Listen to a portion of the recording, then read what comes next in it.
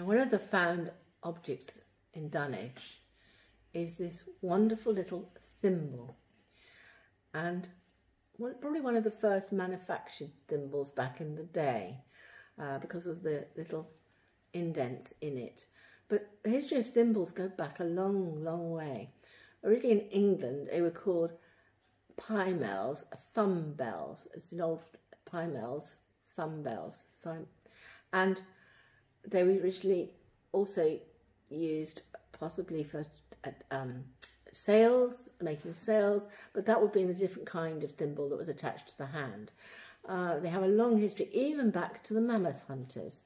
Not this particular thimble, obviously, but the mammoth hunters, they have found some very primitive thimbles, and presumably for mammoth leather, sewing through mammoth leather.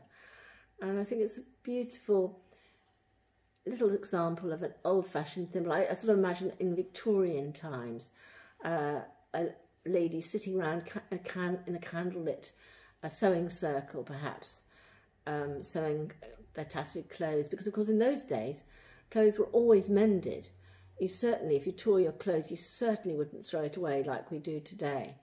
So every household would have had a thimble, probably, if there was a woman in the household to mend the clothes of the household. So there we are, beautiful example of an old-fashioned thimble.